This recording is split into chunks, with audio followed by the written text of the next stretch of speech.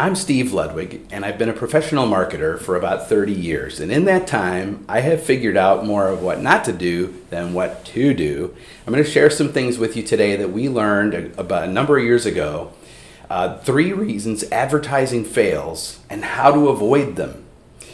We came to this because we found that there was this recurring theme with every potential new customer we sat down and talked with about advertising. First of all, they don't want to talk about advertising. I bet you don't either. We're not having an advertising conversation today. We're talking about 3 reasons small businesses don't grow and how we stop that from happening. How do we make the growth happen again? Success is almost always preceded by failure. But we found that many advertisers were just giving up pretty early out of the gate. Why? And we kept coming back to this feedback from customers just like you saying, we tried it and it didn't work.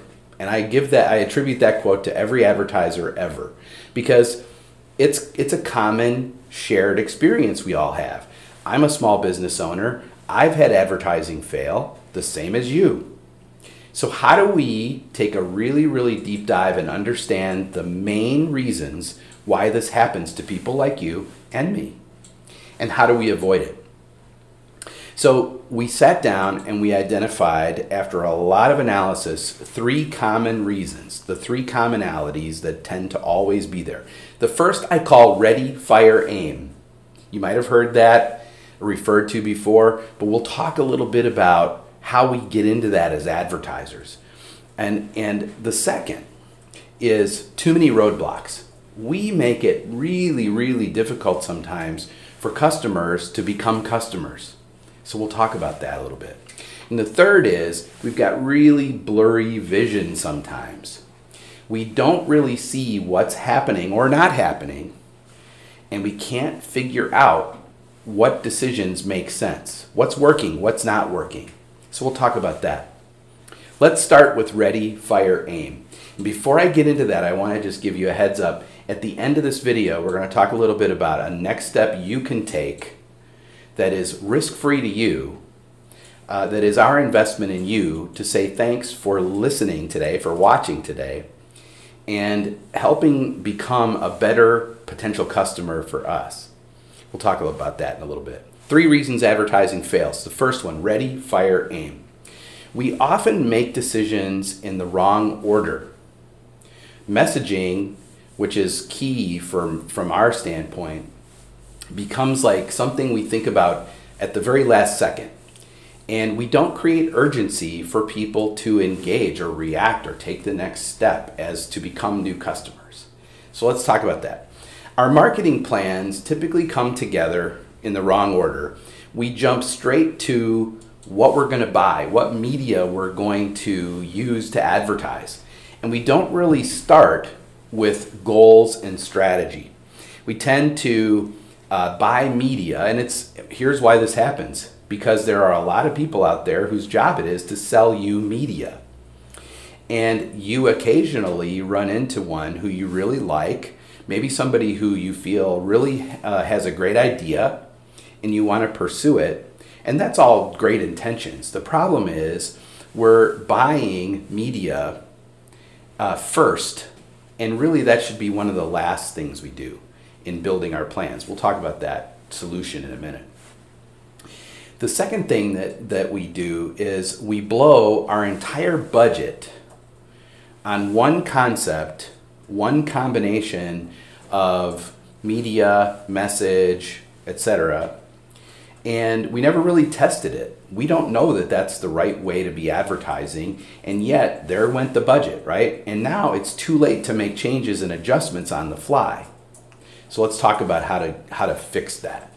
The solution is to follow this basic marketing formula that we developed. It's nothing special, but it's a structure. And what most of us lack is structure, goals, and strategy in our marketing, in our advertising. So what is our basic marketing formula? It is targeting plus messaging plus reach equals results. Okay? Who do we want to talk to? what do we need to say to them that will really emotionally connect and engage them and get them to move in a direction we want them to go?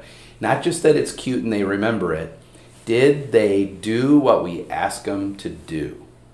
And third, reach. When is the right time and place to tell that story that we want to tell, so that the person we're talking to has the ability to absorb it, to engage with it, to react to it? And then all of that adds up to results, okay? Now you're seeing that little retargeting arrow on the diagram. There's also this aspect with reach of not just like where and when, but how many times. A lot of times, one of the biggest mistakes we make as advertisers is we don't have enough frequency with our message. It takes, in 30 years ago when I was a little baby radio sales guy, we would say you have to reach people 3 times minimum for the message to start really getting through to them what you're offering. Today, data from companies like HubSpot and people who really follow this and have a lot of data to work with say it can take 18, 20, 24 times asking a customer to do something before they may actually do it.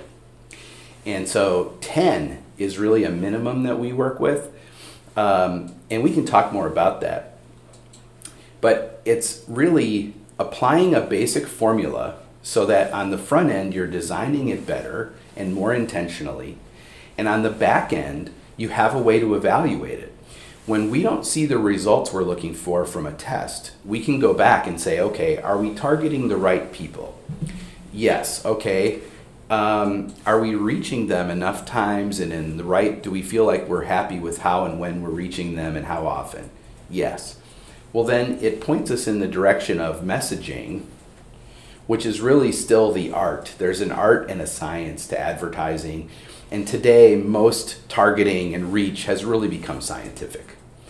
Messaging is still an art in finding words that mean something to people and that will really motivate them, move them in a direction that you want them to go. It takes effort. And that's why Ready, Fire, Aim is one of the 3 big reasons that advertising fails. Because messaging is usually an afterthought in Ready, Fire, Aim. And that's never going to get us where we want to go. Customer acquisition, you have to think of it as its own little ecosystem within your business. It needs care and feeding. It's like an aquarium, right? And it should only be done with purpose, expertise, and accountability. So avoid Ready, Fire, Aim, and turn it into Ready, Aim, Fire. And that will help you avoid one of the big 3 reasons that advertising fails. All right, let's get into the second reason that advertising fails. And then we'll talk about how to avoid it. Too many roadblocks. We can make it really difficult for customers to engage us. We can make it really hard for them to find us. We can make it hard for them to connect to us. And a lot of times we're trying to put them through an obstacle course that they just aren't going to take. We make it very hard for customers sometimes to engage us. We make it frustrating. And you hear a lot about this concept of user experience. Well, user experience is a real phenomenon. It's a real thing. Sometimes we give customers too many choices. Sometimes we lead customers to a dead end where the process just kind of stops and they don't know what to do next. Or we leave them guessing what to do next and they choose to do nothing. So don't put customers through hoops. Don't put obstacles out there that don't need to be there. I've had conversations with business owners any number of times where eventually the conversation gets around to, well, this is how we do it, and if people aren't willing to do it this way, then I don't want their business. That's not a good customer for me as an advertiser, as an advertising agency, because customers today expect it their way. They expect it on their terms. And if you're going to put them through hoops that they don't see as necessary or that they see as them giving up control of the process, you're not going to get them as a new customer. So we have to offer customers ways to become actionable leads on their own terms. It cannot be all about us. It must be all about them. And the solution is really to understand the journey that a customer takes to become a customer of your business. So on the screen here, we've got this diagram of our typical customer journey. It begins with awareness. This is usually the time that people see advertising. They become aware of your business and the problem that you solve for them. It then moves to interest. A fraction of the people who become aware of you want to know more. And we have to meet those customers on their terms. In today's environment, customers expect total control over just about every aspect of making a purchase. Whether it's service, whether it's a product, they expect everything to revolve around them. And whether or not you think that's fair, it's just a reality. And so we have to work around what are customers' expectations. We have to put ourselves in the shoes of that prospective customer and say, what does this person want? What do they see as an obstacle? What do they see as an unnecessary hoop? How do we reduce the friction, eliminate reasons why they will fall away, and keep the greatest number of them moving to the next step in the customer journey, which is evaluation? This is where we generally get an opportunity to make an offer, price that offer, and place urgency on that offer. And so this is how businesses grow, and we need those at-bats to be able to hit enough singles, doubles, triples, home runs to win the game.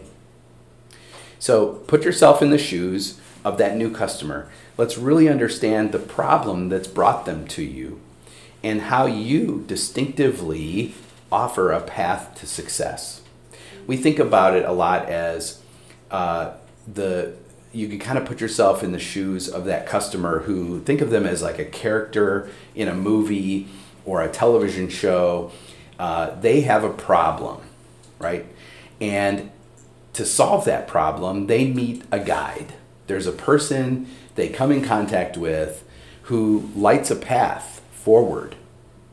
And there's twists and turns in the movie, the plot twists, and you avoid failure opportunities, and you end up in this happy place of success, right? The movies always end where the guy gets the girl or the hero wins the day, and it's the same kind of advertising has evolved into this kind of storytelling, except we have to tell that story about your business and how you take that person who has a problem and you guide them to success.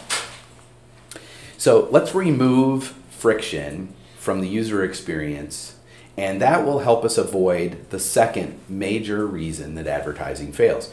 Customers have too many options. They have cynical attitudes, short attention spans. They don't have time to play games. They don't have time to fit into your box. And they will never cede the sense of control in the process. This is today's modern consumer. All right, the third reason advertising fails. Let's explore blurred vision in a little greater detail. So what I mean by blurry vision is that we're often not tracking and reporting as much data as we can.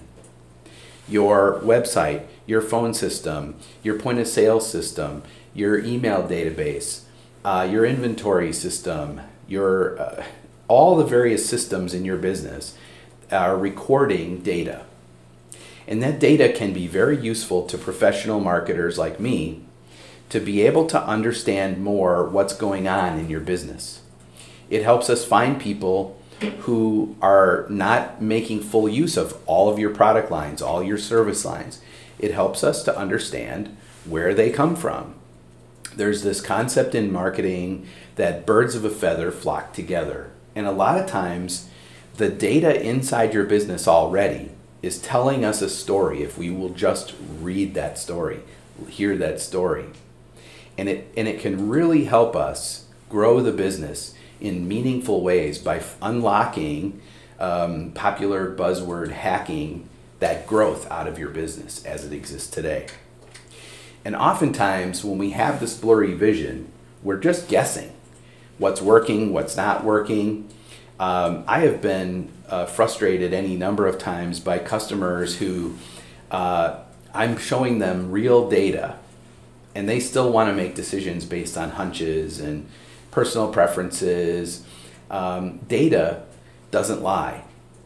It is the best indicator we have of success or failure. And so if we aren't tracking and reporting all the available data, we're just guessing at what's happening, or worse yet, we're using anecdotal feedback to make decisions. And that might keep us on a path of something that really isn't working, even though we love it. When you have your data working for you, and all of these calculations can be made, you can know exactly what's working and what's not working. And oftentimes, avoiding failure with advertising is when things aren't working, stop doing that and move that budget to something that does work, okay? We developed a structure for making this happen that we call our bullseye method. And essentially, if you think of the traditional like dartboard, the outer ring, the inner ring, and the bullseye, when we're developing advertising strategy, what we're really trying to do is hone in on what's going to get you the best marketing ROI when for every dollar you invest. So the bullseye method is a 3-stage structure for starting with what's plausible and getting to what really works. And here's how we do that. So the outer ring is step one, stage one. Start with the most plausible ideas that you have and perform tests to see what gains the most traction. Let's say we start with 3, 4, 5 plausible ideas and we put small test budgets in them. In the digital environment today, we can know with pretty good certainty which ones of those have traction, have promise to be your core advertising mechanism, your core strategy. And if we start with 5, chances are that maybe 2 will make this cut. Then the second inner ring, the second iteration, becomes about dropping the duds, what's clearly not going to work, and focusing more energy on the things that at least kind of worked, right? And coming up with different variations on those to get them to perform at their best. We had a client about this time last year that we were doing okay in terms of actionable leads. Then we took one word. We took the word estimate, free estimate, and we switched it to free inspection. And we had an over 30% increase in the number of actionable leads changing one word. So believe me when I say that messaging is still an art, and messaging is critical to the overall success here. And we wouldn't have found that if not for following our bullseye method that said, try different words. Now, once we get to the third stage, where we're really trying to hit that bullseye, we narrow in again on just the things that have worked the best so far, and we really, really, really focus our energy on how much return on investment can we get if we really drive the frequency, if we really put all of our energy into this one concept. This is like becoming a mad scientist in your own marketing laboratory. It's starting with several ideas and narrowing down to what really, really, really works based on data. Okay? And so marketing's got, this sounds complicated. Yeah, marketing's gotten more complex.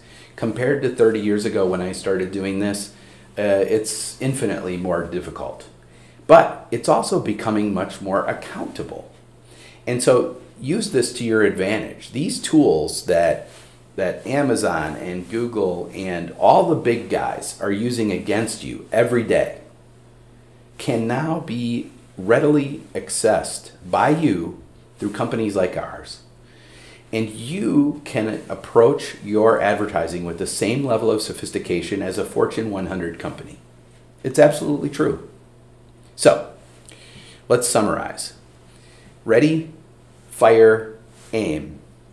Let's turn it into ready, aim, fire. We want to organize your marketing strategy in the right order. And we want to hold every idea accountable for ROI. Okay? Second, be your potential customer. We really want to remove the friction from this process. Put yourself in the shoes of that customer, guide that customer to success, and point out how you help avoid failures along the way. All right. Third and final, data is your best friend. There are people amongst us, I'm not one of them, I guess I'm what you would call a math nerd. There are people among us who don't like math, don't like doing math. That's okay, we do the math. We find the data, we organize the data, we do the math for you. And what seems complicated really doesn't have to be when people who know the math and do the math every day are helping you and guiding you, right? So constantly experiment and fail your way to success as quickly as possible. Many of us get into this trap where we fail, we have to like sleep it off for a while, we fail, we have to calm back down, we have to forget that we failed, fail again. This is really, like things like the Bullseye Method is really designed to help you fail to success as inexpensively and as quickly as possible. Because once you do that, you cross that precipice and you have something that works, you can really drive growth into your business in a way that you haven't ever seen. And that will take you back to a time when you were starting this business and you were excited and you were just thrilled and you couldn't wait to take on the world with this business. We can get you back to that way of thinking. And here's where that starts. Let's talk about the digital basics, the minimum any business ought to be doing online. This is something we've developed over the last several years. About 12 years ago, I made personally a very conscious decision to move on from being in the legacy media business to digital media. And when I did that, I wanted to find a way to really address the needs of small business in the digital environment. How does a small business that's used to advertising in things like Yellow Pages, television, radio, direct mail, how does it evolve to survive and thrive in this digital environment with the economics that a small business is used to?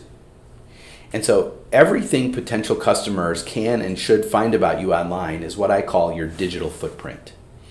And we start there because when we talk about the 3 reasons that advertising fails, and number 2 is like friction in the process, too many roadblocks, what I found was that we were advertising for businesses and those businesses weren't really ready for new customers to come looking at them digitally.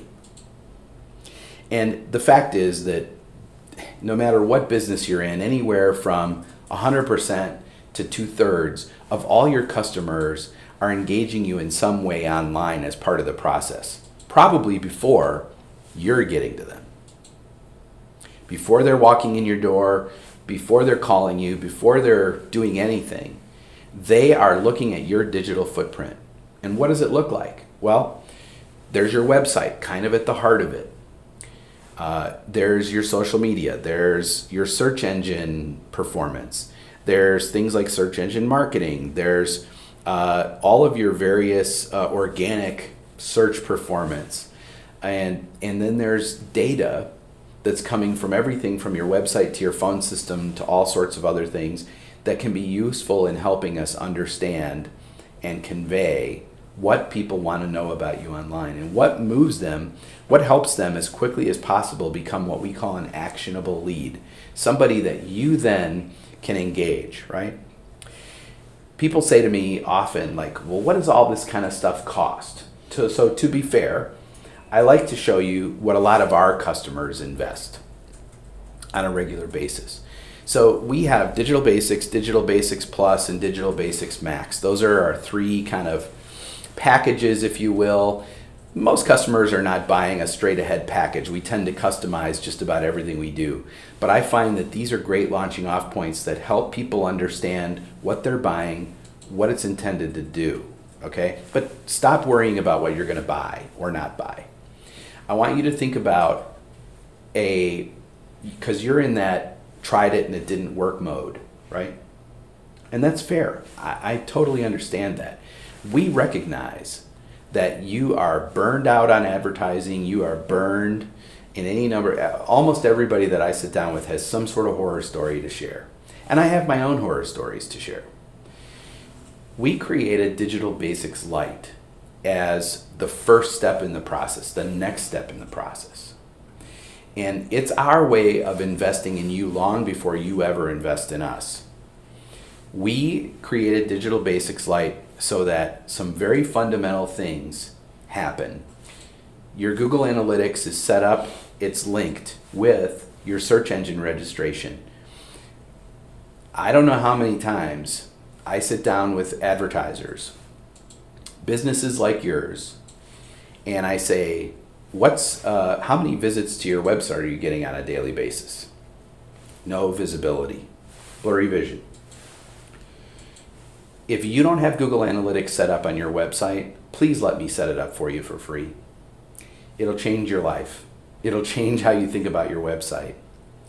Number two, we sit down all the time with people who have paid some big bucks in some cases for a website, and they assume that as part of that price, their website, everything that needs to be done on the back end to make sure that Google and Bing and other search engines know your website has happened, right? You would assume that. I think it's fair to expect that. And yet, it doesn't happen so often. Google has a free product called Search Console. It needs to be set up. It needs to be thoroughly set up. And it needs to be linked to your Google Analytics. If you're not doing those two simple things, you're leaving a lot of organic traffic on the table. The third thing, directories, maps. This is how people find you these days. Even if they're not coming to a showroom or a storefront, this is still how people find roofers, plumbers, things they need, even if it's a service business. But certainly, if they're seeking out a retailer of any kind, maps, directories is how this happens. The third big aspect of your digital footprint is these directories and maps. And if you're not owning them like assets of your business, they're no different than your phone number or your domain name. These have to be owned by you, controlled by you, and they have to be very thoroughly set up. And if you just do these simple things online, you'll be amazed. We often see 300, 900, 1100% increase in how frequently businesses are shown in search results almost immediately. Let us do this for you for free as our way of investing in you before you ever even think about investing in us, okay? And if you just look below this video, you're gonna see a way to sign up and do that. If you're like, I'm not ready for all that, here's a default in case of emergency break glass thing you can do. Right below that, you can schedule some free time with us to ask questions, to explore the mystery that is why your advertising is failing. If you're listening to me and you're like, yeah, but my business is completely different. Maybe. But I've worked with a business or two in 30 years. And I believe fundamentally that we can unlock growth in your business that maybe you've decided it's not going to happen. Maybe you've given up on whether or not that can actually be done for your business. Give us an opportunity to talk about it. We've had customers tell us that we've rejuvenated their enthusiasm for their business. We've had customers tell us that their business has increased 400%. We've had customers tell us all sorts of things that if you'd have like been in the room when they made the decision to start working with us, they would never have thought that was their expectation.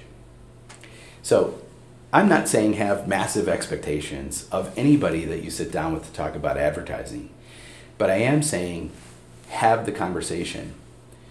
Advertise the business. Put a structure around it so that it's logical and it makes sense and it's designed to accomplish something very specific. Make it accountable. But don't just sit and spin. Okay? That's what this whole presentation is about. If we inspire somebody to just think of their business a little more logically, to expect growth out of their business, then we've done what we came here for today. If it's moved you to want to talk more about your business, to want to take these next steps with Digital Basics Lite, let's get going on that. Go down there, scroll down, and start filling some stuff out. Or we'll meet you where you are. Text us, message us. There's all sorts of ways down there to connect. Do it on your terms. We look forward to talking to you soon. Thanks.